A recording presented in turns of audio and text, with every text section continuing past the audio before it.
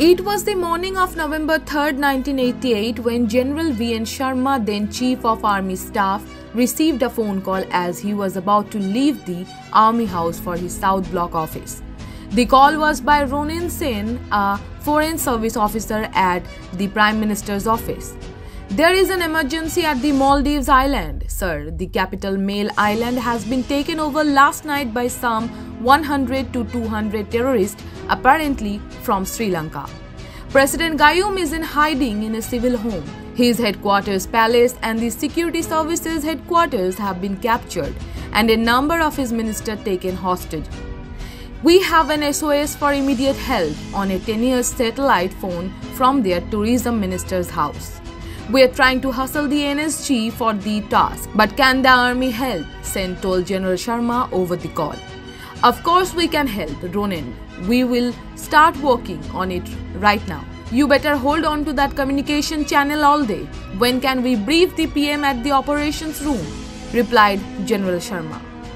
And thus began the story of Operation Cactus, one of the few missions carried out by India, which involved all three arms of the defense forces: Army, Navy, and Air Force.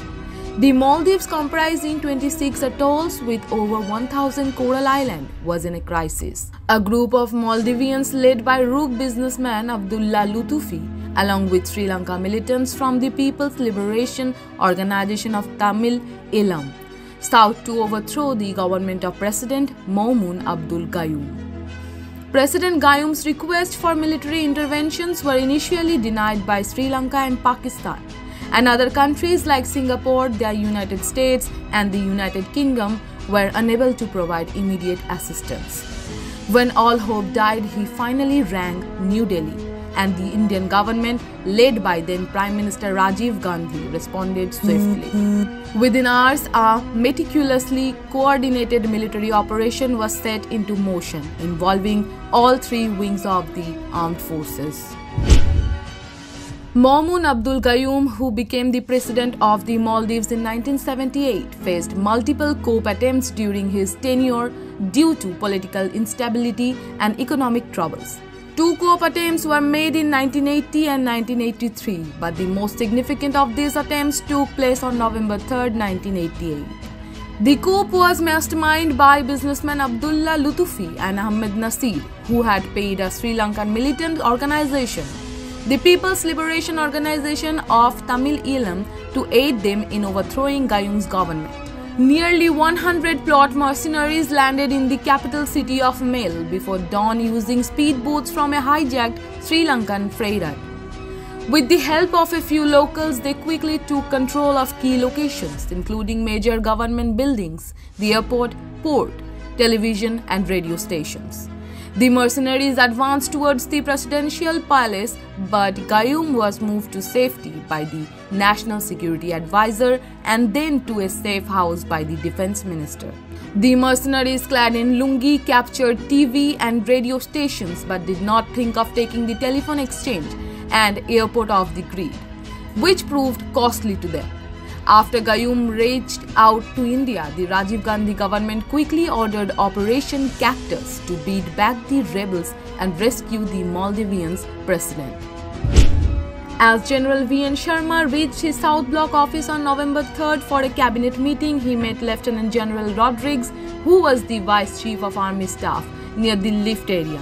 General Sharma briefed Lieutenant General Rodrigues about the situation, who then quickly coordinated with the Director General Military Operations and alerted the Air Force and Navy staff about the situation. He, as in Lieutenant General Rodrigues, also personally rang the Parachute Brigade at Agra to place the brigade tactical headquarters and one parachute battalion on 2 hours' notice to move ex-country by air transport for urgent operations. The brief problem at the Maldives was indicated with detailed plans to follow by the DGMO. General Sharma wrote in Operation Cactus, Indian Interventions in the Maldives, November 1988. Rajiv Gandhi presided over an urgent meeting which was attended by the three service chiefs. At noon on November 3rd, the Cabinet Committee for Political Affairs allowed military help for Gayoom, and a message was flashed to the Para Brigade in Agra. by the time the paras, led by Brigadier Farooq Balsara, had begun to plan the operations, naval reconnaissance aircraft were already over the Maldives, sending back pictures of the Hulule airstrip, which was to be the paras' launching pad. The operation began on the night of November 3rd when Il-Hussein 276 aircraft of the 50th Independent Parachute Brigade, including the 6th Battalion of the Parachute Regiment and the 17th Parachute Field Regiment, from Agra Air Force Station, covering over 2,000 kilometers non-stop.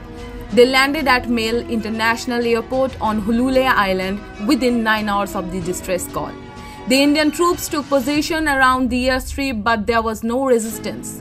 The mercenaries fled on hearing over the radio that Indian forces were coming. The mercenaries attempted to flee by hijacking a freighter and keeping 27 hostages on board, which included Maldivian Transport Minister Ahmed Mujutube and his Swiss wife Ursula. The Indian Navy played a crucial role in the subsequent chase. Frigates INS Godavari and INS Betwa intercepted the hijacked freighter off the Sri Lankan coast. As the warships closed in, the mercenaries retaliated by dragging 2 hostages to the bridge and blowing their heads away. Their bodies were strapped with life buoys and thrown into the sea in the hope that the gruesome sight would deter the Indian Navy. According to a 2012 article on how India helped avert the coup in the Maldives. However, it's only strengthened their determination to bring down the mercenaries. After a tense standoff, the rebels surrendered and were taken aboard INS Godavari, effectively sending the coup attempt within 16 hours. Not since we reached Dhaka in 1971 had I seen so much gratitude in people's eyes, said a paratrooper after the army cleared Mal at the mercenaries' menace. According to General Sharma, Gayum profusely thanked Rajiv Gandhi and requested that the commanding officer, 6 para and essential troops be permitted to stay on in Mel to train and recognize his security forces. Rajiv Gandhi agreed, and these troops eventually returned to India a year after Operation Cactus. This also marked the beginning of the India-Maldives cooperation in defense. However, such friendships had taken a sharp turn now, as the pro-China politician in Mel now want the India soldiers out. The current Maldivian President Mohamed Moizu won his presidency on the India Out campaign, alleging that the presence of Indian troops in the Maldives affected the island nation's sovereignty. His party peddled the narrative that such military presence from another country was incompatible with the Maldives' fragile status as a small island nation. The Maldives' strategic location has made it a focal point for regional powers like China and India, both vying for influence. During former President Abdullah Yamin's tenure, the Maldives grew closer to China, which invested heavily in infrastructural projects like the China-Maldives Friendship Bridge.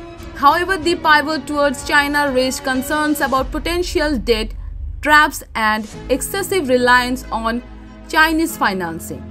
India, historically involved in the Maldives affairs, has been cautious about its military footprints abroad. Indian officials have maintained that their troops in the Maldives are unarmed and assist in non-combat roles like training and rescue operations. Despite the recent backlash by India due to offensive remarks made by some Maldivian ministers against India and Prime Minister Narendra Modi, the legacy of Operation Cactus continues to resonate and is remembered with gratitude in the Maldives. Despite Moizu's pro-China stance, the common Maldivians still see India as their closest and most vital ally. Bureau Report, Big News.